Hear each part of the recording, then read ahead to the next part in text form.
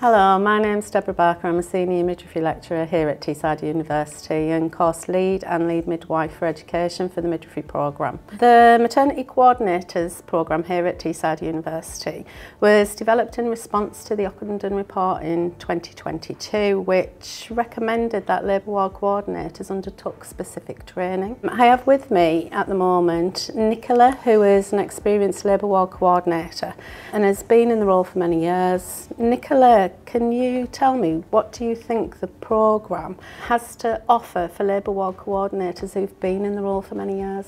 So I think it's allowed you to reflect upon areas that you may previously not have looked at.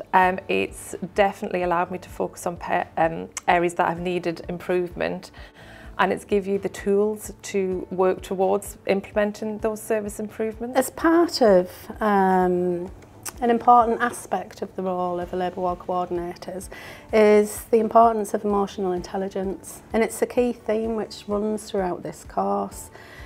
As part of the programme, you've received 360 feedback from doctors, potentially managers, midwives and your peers. How has that feedback influenced you in your role? So I'm not going to lie, it was very confronting to think that you were going to get feedback from your colleagues and peers.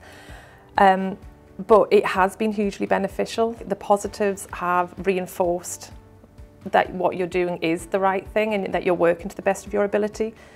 But it's also provided constructive feedback on areas that you may potentially want to develop, and we were given the opportunity to discuss areas that you thought you could develop in, and were provided some mechanisms of how you could work towards those improvements.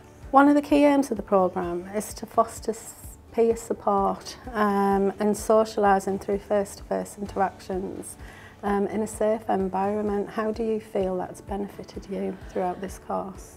The chance to network with others outside of the unit I think has been one of the most enjoyable aspects of the course. You've gained perspective from a number of Band 7s with varying experience.